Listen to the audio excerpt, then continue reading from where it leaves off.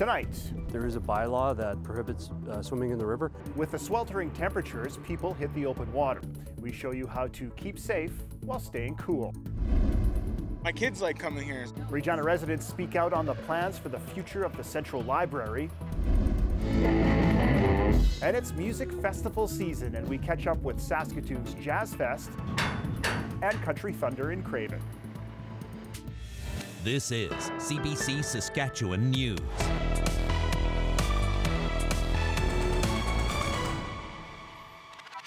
It's Wednesday, July 10th, and welcome to the CBC Saskatchewan News. Hello there, I'm Dan Plaster. The toasty temperatures have many people looking for ways to beat the heat, and for many, that's going for a swim.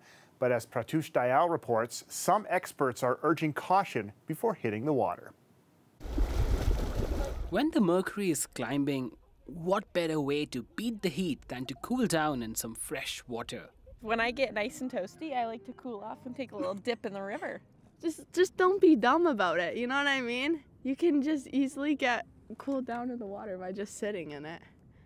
But experts say people need to be cautious. In less than a week, 3 people have died in provincial waterways. A 61-year-old man was located dead after his idling boat was found in Peter Pond Lake. A paddle boater also went missing and was later found dead in Lake Diefenbaker.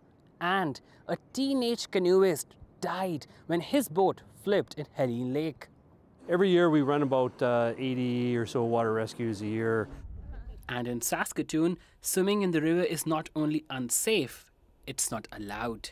There is a bylaw that prohibits swimming in the river. Make sure you understand the current of the river, where it's going. The river bottom does change over time, so be aware around that. Like there's a nice sandbar out there right now, and that sandbar could be gone in a day or two. So just be really careful when you're out in the river. She's got 2 very large props on the back end, and we just want water going through that. Operators of the Prairie Lily say they've also had some close calls with people in the river. We're in a channel.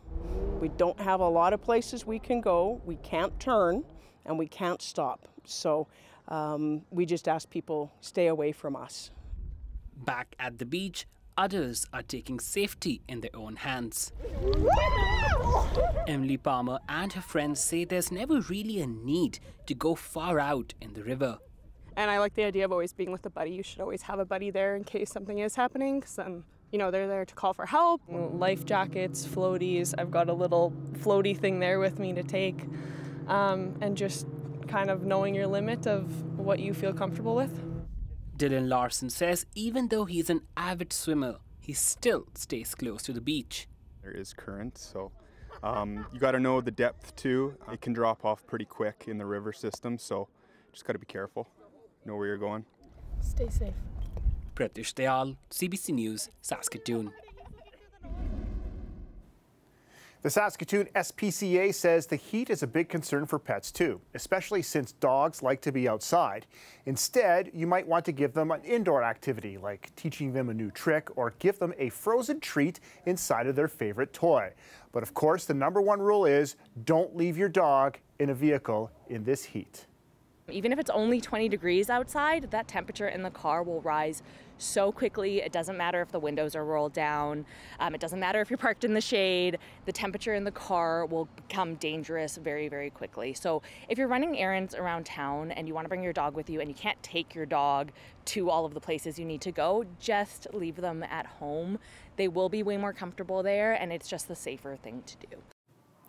Amidian also says heat stroke can come on quickly and be fatal in dogs. Symptoms include excessive drooling and panting, dizziness, and sluggishness. Other tips include shorter walks on grass instead of pavement and making sure your dog has plenty of fresh, cool water. The Saskatchewan Health Authority's payroll system is still not working properly, and many nurses are not happy about it. The software is called Administrative Information Management System, or AIMS. It's meant to be used for payroll, scheduling, and more. The system was rolled out 2 years ago, but swiftly taken down because of issues. It was reintroduced last week. The nurses' union says it immediately received a wave of complaints from members. It takes a huge amount of time to actually be able to figure out if you've been paid properly. And, you know, when we're in a nursing shortage, Why would we put up barriers when a registered nurse now, where are they supposed to have time to figure out their pay? In 2023, the province's auditor projected the payroll system would cost about $240 million in all. The CBC reached out to a company involved in the creation of the software and to the Saskatchewan Health Authority. None have responded so far. First Nations leaders from Saskatchewan were in Montreal this week to ask the Assembly of First Nations for support. They want the federal government to pay for natural gas infrastructure in their communities. More than 20 First Nations communities do not have natural gas in their homes. Many rely on electric heat or propane, which of course can be costly. We all know electricity is very expensive. And to heat your home when it's minus 25, minus 30, your power bill is significant. We have some elders who live on a fixed income who are on electrical heat, and that would eat up half their pension check. We actually just signed a memorandum of understanding here a couple months ago with First Nations Power Authority, and that's exactly to try to do it. As Minister is indicating, a lot of people would think that reserves in southern Saskatchewan are all gasified, and they're not. About half of the 400 homes on Beardy's Okomassis have natural gas. Retrofitting the other 200 homes would cost an estimated $4.5 million. Sask Energy says they've been working with First Nations to come up with a plan to deal with the issue. Regina is getting a new central library. Eventually. City Council approved the library's debt financing plan. That includes an annual library mill rate increase for 5 years, about 92 cents more every month. Council still has to decide whether to renovate the central library, relocate it, or build a new one. We asked a few people what they think. My kids like coming here, so both my kids went to school like around here, so they both come here for school and stuff, right? And I don't know, I just like the location, I guess. It's been here since I was a little kid. You like the library where it is, Aaliyah? Yeah? Of all the services to be paying for, I think this is very, very much something that I would appreciate contributing to. Unlike, sports events or anything, something a bit more superfluous. I would be heartbroken if it closed, so I'm a huge fan. And 92 cents, take my 92 cents happily. I think it should stay, and I don't think they need to spend oodles and oodles and oodles of money like they said at one point, rip it down and rebuild. I think that's stupid, because who's going to pay for it? You know what? Saskatoon already turned over sod for theirs, so we're behind. Libraries are important so people can become better readers and learn more. Regina Police want to be more involved in the community, and thanks to a new monthly initiative, they will be. The RPS says it's an attempt to engage with local residents. Every month, police will target a different community to patrol. Regina's new police chief says he's heard concerns about a lack of police presence in some areas, and he hopes this is a new plan that will address that. So today we tried to, free up our calendars. It took a while and difficult to free up our calendars. So we can't do it every day for all of us because our roles are difficult. Try free up a calendar so one day that we can get as many cops, including others, out on patrol to try to reassure the public and to gather some more partnerships to ensure that we can do things better moving forward. RPS says it will collect feedback to see how people are reacting to the new plan, then make adjustments as needed. A pair of Saskatoon doctors just spent 6 months volunteering in southern Africa, and it included one very unusual house call. Jason Warwick has more on their adventure. Doctors Malie Brindamore and Ryan Miley are glad to be home, back in their familiar routines, but they're also grateful for their recent experience. Miley and Brindamore took their 2 kids along for the 6-month trip to the southern African nation of Lesotho. The 2 doctors volunteered to join a team working with tuberculosis patients. We had a moment in our lives where we were ready to go for more adventures and learn more. And we wanted to do something as a family, but also continue to contribute. And then while talking about this and thinking about this, we also realized that we wanted to learn more to bring back here. Miley says he learned to improvise in difficult conditions. So we drove into the mountains to meet them because they were coming 40 kilometers by horse through the mountains to get to their appointment. So we ended up doing the clinic visit on the side of a mountain with the patient still on horseback, and just figured that was the best way to reach him where he was. Lesotho has the world's highest rates of tuberculosis. Miley hopes their trip helped make an impact on the people there. Tuberculosis is persisting in northern Saskatchewan for many of those same reasons: poverty, overcrowded housing, and inadequate nutritional food. Miley and Brindamore say that they learned a lot in Lesotho that can help patients here. For example, in Lesotho, there's a program to supply TB patients with an assistant to help them take their medicine. Patients are also given food baskets if needed. TB is a disease of poverty, of injustice, people who have been forgotten by the world, and that is fixable, but it's not fixable just with doctors and nurses and drugs. But the lesson we learned there, we hope to bring back here and try to apply to the programs that we are working with here, because even though the challenges come from different roots, they're still quite similar. Brindamore and Miley say the only thing that will bring long-term success, whether it's in Africa or here in Saskatchewan, is to improve social and economic conditions. Jason Warwick, CBC News, Saskatoon.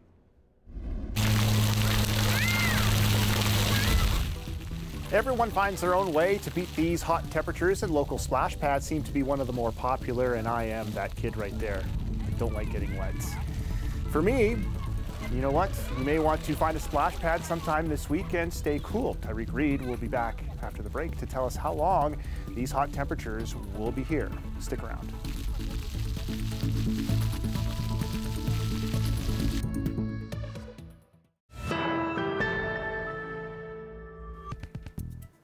A major archaeological dig is underway in northern Saskatchewan. Researchers are searching near Prince Albert at a site where dozens of prehistoric tools have already been located, some dating back to more than 9,000 years ago.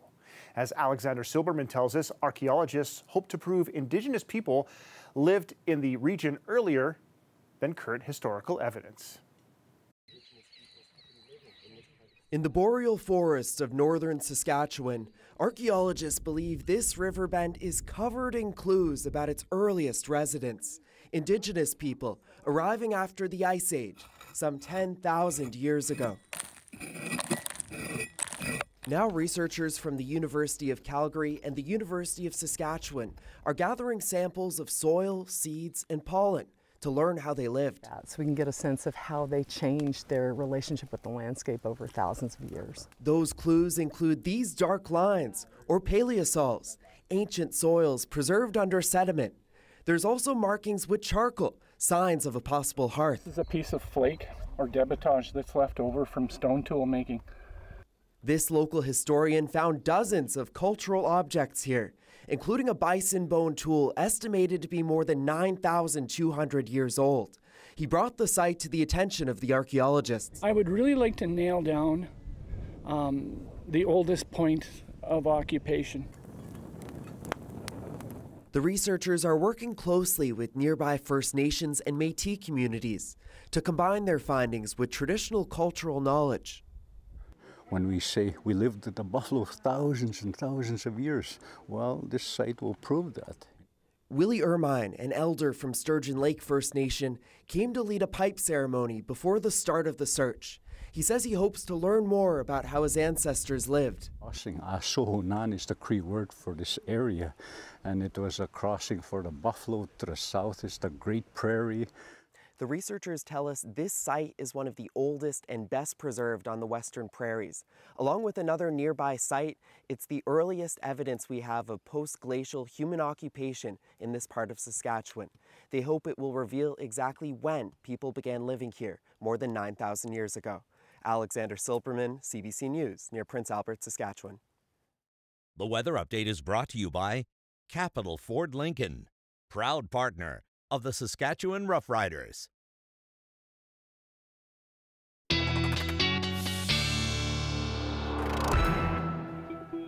Tariq Reed's in with the weather. Now, Tariq, you've kind of had an easy job this week because it's the one-trick pony. Just hot. Exactly. It's just hot. And, you know, it seems like it's only getting hotter. Every day it seems like there's more and more color on this map. Today, a vast majority of Saskatchewan underneath a heat warning. No surprise here. We've really been feeling that these past few days across most of Western Canada. And obviously in northern Saskatchewan today, we're tracking that precipitation moving through the north, and that's bringing some thunderstorm activities. This yellow area right here is some severe thunderstorm warnings issued by Environment Canada. So we're really feeling everything right now. But of course, the main topic, like always, the heat. Now let's take a look at current temperatures right now. Seeing temperatures in the upper 20s and even 30s in a lot of areas as we head down south. We're sitting at around 30 degrees right now in Regina and most of south and central Saskatchewan.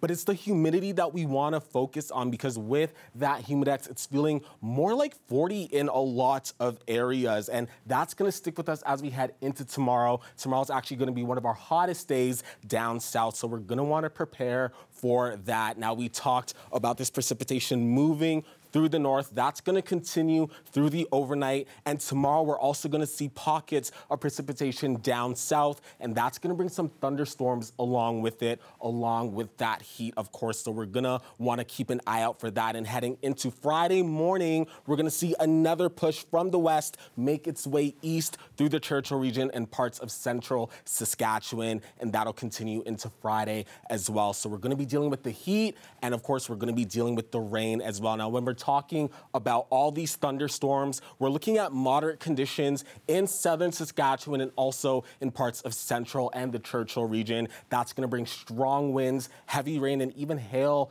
to some areas. And obviously, that wind is going to start to pick back up as we head further and further into the day. Tomorrow, we're looking at gusts at around 50 kilometers an hour in southern Saskatchewan and also to the north, and that'll stick around with us as we head into Friday as well. Now, let's take a look at our 7-day forecast here. Like I said before, Thursday being one of the hottest days of the week, if not the hottest day of the week, here in Regina, seeing a daytime high of around 34 degrees, feeling like 40. And on Friday, we're also going to be in the 30s with that humidex, feeling like 40 as well. Those showers coming back in on Saturday. The week ahead looking closer to seasonal, but we're still going to be feeling that heat with temperatures in the upper 20s.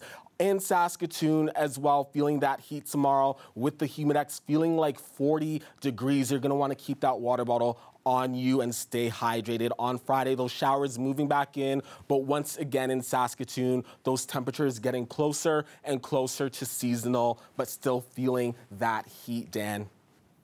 So are you a lake guy or a pool guy to stay cool? I'm a stay-home guy. Yeah. Me too. I don't like getting wet. Exactly. All right. We'll see you later. Later.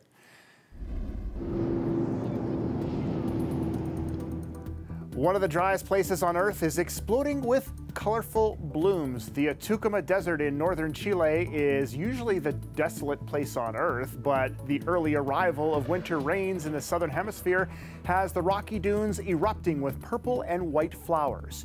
The so-called flowering desert occurs every few years, usually in conjunction with the weather phenomenon known as El Nino.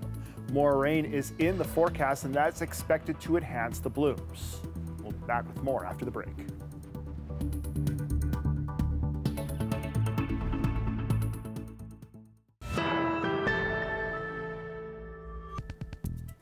Festival season is here, and the Saskatchewan Jazz Fest is gearing up for a big weekend. Ticketed concerts started today, and there's also plenty of free programming already underway. And one local musician says this time of year is so great for Saskatoon.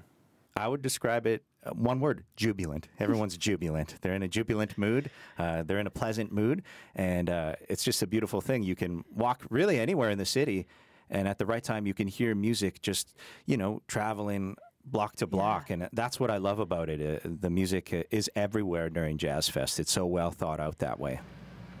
Karpinka played his set earlier this week at Jazz Fest. This year, most of the bigger acts will be playing at Victoria Park, with the other free concerts, which are happening here as well as around the city, including Riversdale, the Broadway Theatre, and the Alt and the James hotels. The neighborhood pop-up concert series also goes until the 13th. And country music fans are getting something a little different this year for the Country Thunder Music Festival. Canadian rockers Nickelback are headlining the show on Saturday nights, and for anyone who says Nickelback doesn't fit the bill, you should consider this. Some artists bring country, they're going to bring the thunder. I think they're going to bring a huge party on Saturday night. Did you want to come and see all the good folks that showed up tonight? Light them up!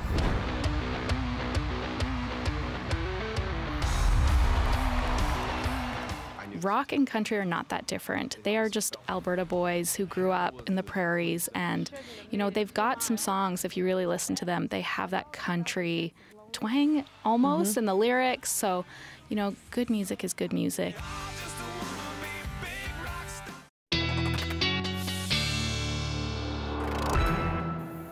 Tyreek's back, and familiar with Nickelback? You know, I want to say I am, but that wouldn't be honest. Just give me a few days, Dan, and I will know all of their music. I'll be the biggest fan ever. I am old enough to have seen him as Village Idiot. Okay. Yeah, in Lethbridge Community College, Barn, 1995. Okay, you got to teach me a few things. Do your math from there. Nice. Show me some math with the weather. Okay. Now tonight we're seeing lows in the 20s here in Regina. This is close to what daytime high should be for this time of the year, so we're still going to be feeling that heat across the region and across the province. Waking up tomorrow morning, of course, still feeling that heat. And as we head into tomorrow afternoon, that's when we'll see highs in the 30s for Regina. And of course, as we mentioned earlier, with that humidex, it's going to feel like 40. So it's going to be a very hot day tomorrow in southern Saskatchewan, in Saskatoon as well, still seeing lows in the 20s tonight. Heading into tomorrow morning, we're also going to be feeling that heat. The sun will be out, and as we head further into the afternoon, we're going to see those daytime highs get closer to 40 with that humidex, Dan. Thanks, Ty, and keep cool. You too. It's a summer tradition in Warman. The Warman Fire and Rescue had its annual Slip and Slide Day. It's yet another way to get some summer relief and a chance for the department to get to know the community.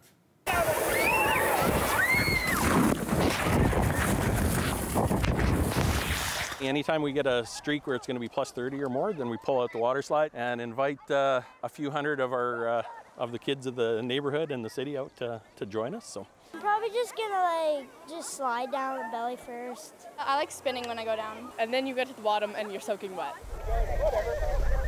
I'm going down and reaching the bottom with all the puddles. Yeah, it definitely cools you off.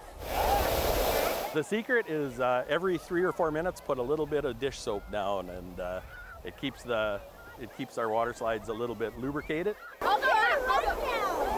Do we do it colder? Yeah. Wait, no, quiet!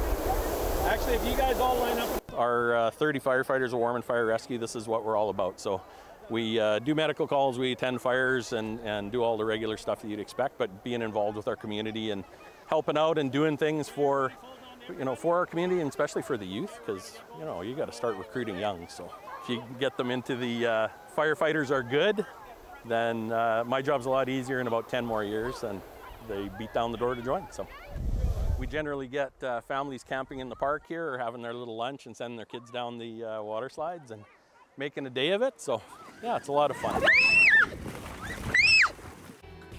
What a great little tradition. And that's it for us tonight. Of course, for news, head anytime to cbc.ca/Sask or /Saskatoon, and of course, the CBC Saskatchewan YouTube channel. That's all we have for you tonight. Thanks for watching, and we'll see you at 6 again tomorrow.